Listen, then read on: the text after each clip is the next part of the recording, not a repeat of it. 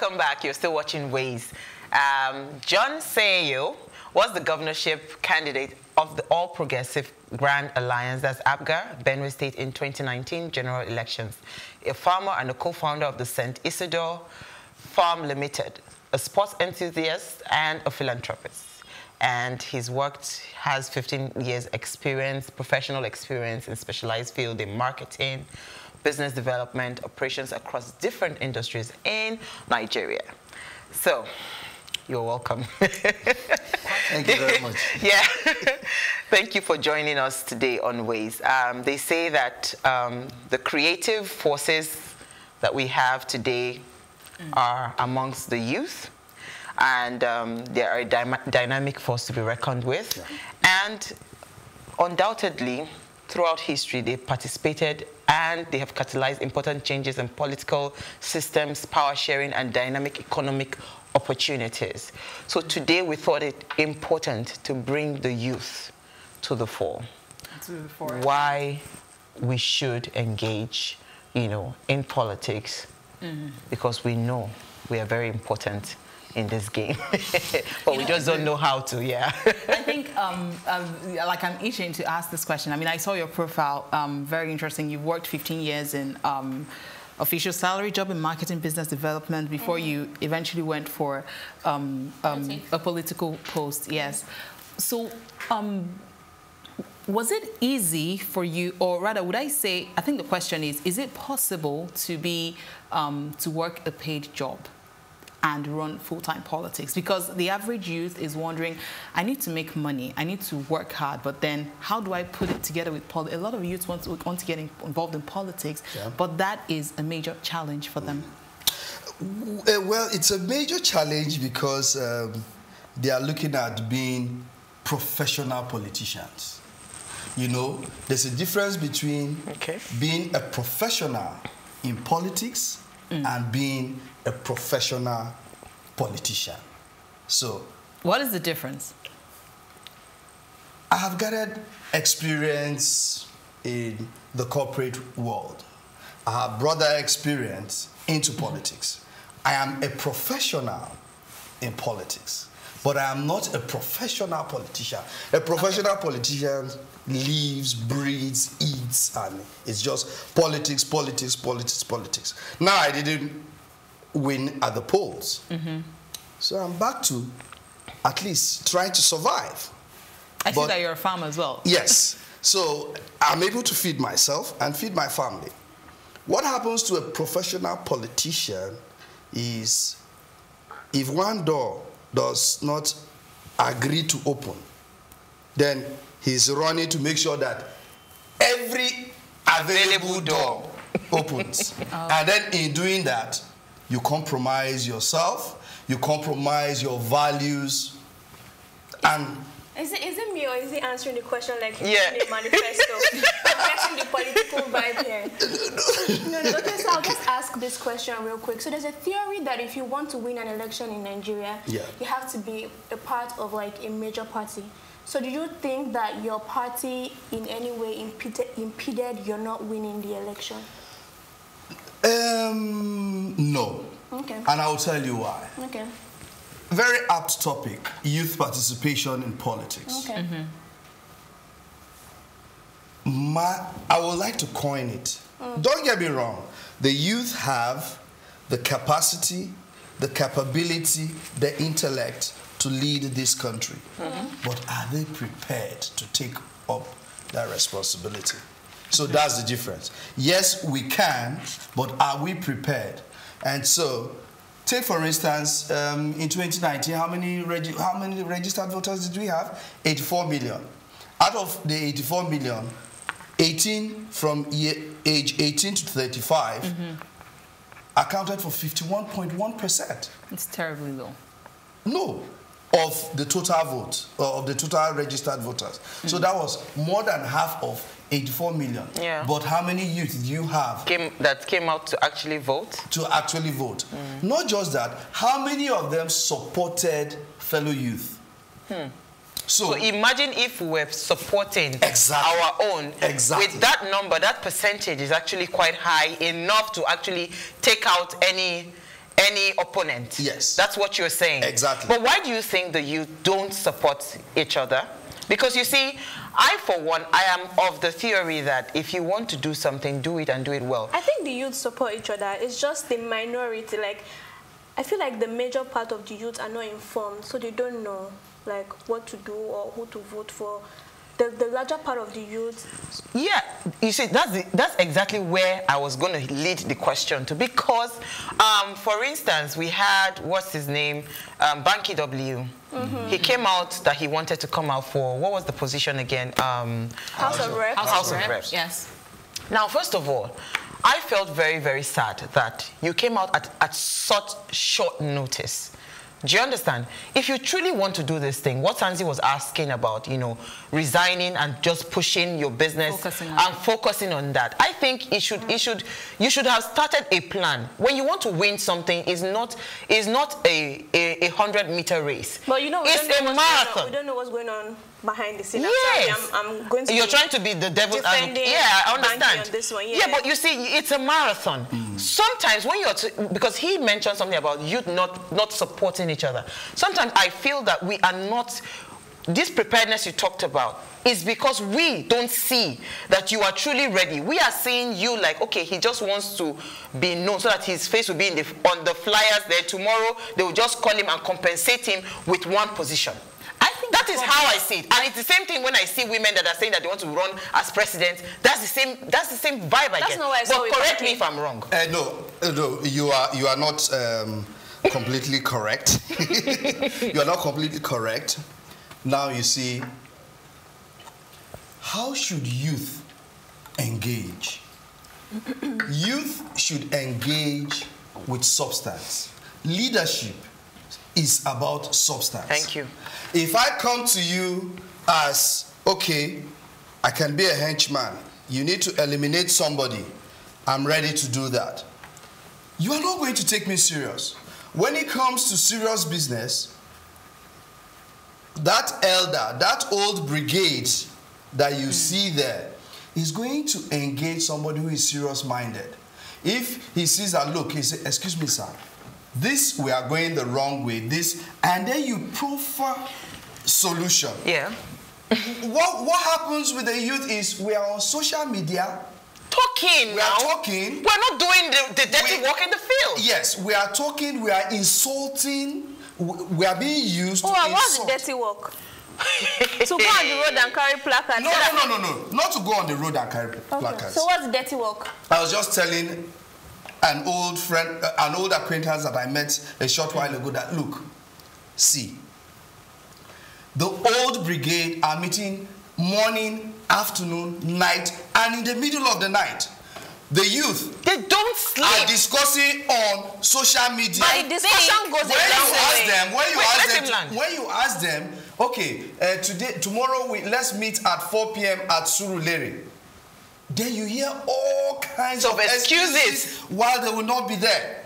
They are not engaged, and there is the need for this physical Can I come contact. in here? Yes. Hold on a minute. Yes. Now, remember when we talked about professional politicians? Yes. Right? So the old Baba knows that this is my job. I have time for it. Meanwhile, the young person has a man he works under at the office. So you say, okay, let's meet on Friday. And the boss sends him a message and say, oh, guy, you have to come to the office and finish this work. Obviously, he can't make it. Okay, so what about the youth that are self-employed? Even worse, because they have to watch over their businesses by themselves. Hey. So they can't leave. Because If they die, the this is a typical example. No. Because you see, you are making excuses for the youth why they shouldn't be there. I'm a youth, so I can understand what the youths are going through. Yeah. So you cannot just say we're totally useless. And the social How media ranting how goes can a you long say way. people who control 51.1% of the total registered voters are useless? Let me tell you one thing. The old brigade are afraid of us. They are afraid that should we become united, there will be problem for them. The old brigade is interested in protecting his sons, his child's, great-grandchildren's. John, I am happy you brought. Yeah, sorry. Okay, so would you say it is true that the government really doesn't care about the youth? No, I have not said so. Because the way you said it made it look as if it's my family leadership belongs to my family. What I'm saying is that the old brigade that are in control, not necessarily government. Now let me tell you, Mariam comes with so much beautiful ideas and she refused to bend. The old brigade spots Mariam. Okay, hey, serious business, I'll do with Mariam. Then he says, John, you know anything, just tell me who you want key. So he's going to use me for dirty jobs. But he's going to be very careful the way he's going to... I'm happy you are bringing us there because now I want us to educate ourselves. Yes. What is it that we do not know and we think we know as youth of today that we are? What is that thing that we do not know that we must now start to pay attention to if we want to be taken seriously by the people in power and if we truly want to become, you know, political leaders? Okay. Present yourselves as, we must present ourselves as people with substance. Because we have the capacity to solve the problems of this country. Look at the leadership trend long before now. When did General Yakubu Gowon become head of state? He was 32. He was in his 30s, yeah. Obasanjo was in his 30s. Same as Murtala Muhammad. They were all in their 30s. And the military recognizes discipline, focus, and if those cliques did not notice that amongst us, these people have what it takes to lead the nation, they wouldn't have. Now, what the youth we have failed to recognize is that the old brigade are afraid that because we have a large number, if we are united, there will be problem for them, we will push them out. How can this unity come when we have issues of poverty that we're facing? Poverty is not our issue. No, wait. We have issues of poverty. Trust me. We have a huge chunk of Nigerians that are living under $1 per day. That's one. Then we have an issue of education. Because currently we know that the problem, because we talked about education on Friday as a tool for nation building. And we know that a lot of people, these things you're saying, I am educated. I can understand what you're saying. But trust me, the average youth on the street, they're just waiting for those stipends that they would come after every 4 years. So how do we solve this problem when we still have poverty, we still have a lack of education, and all of these barriers? When you say education, at our level, how do we solve? A lot of us are not in a position to solve the problem of education. Yes, you can use the few monies you are making here to sponsor 1, 2, 3, 4 persons, but how much of that can you achieve? There is the need for us to, as youth, to come out and say, enough is enough, form a block. When the next elections come, let's refuse the Naira and Kobo and say, look, we must fight for our tomorrow. That's what she's saying. Hold on. Because of poverty, they cannot refuse it. There's nothing else for them, almost nothing else for them. So because they are poor, the Naira and Kobo, they are going to collect it. Now let me tell you. I'll give you a practical example. At my polling unit, because I'm enlightened, I came from somewhere, he's living somewhere, he has come. I was able to influence people. Now, for us, the educated and enlightened youth, which state are you from? I'm from Oyo State. Where are you registered? Lagos State. Lagos. So who is going to cover your village?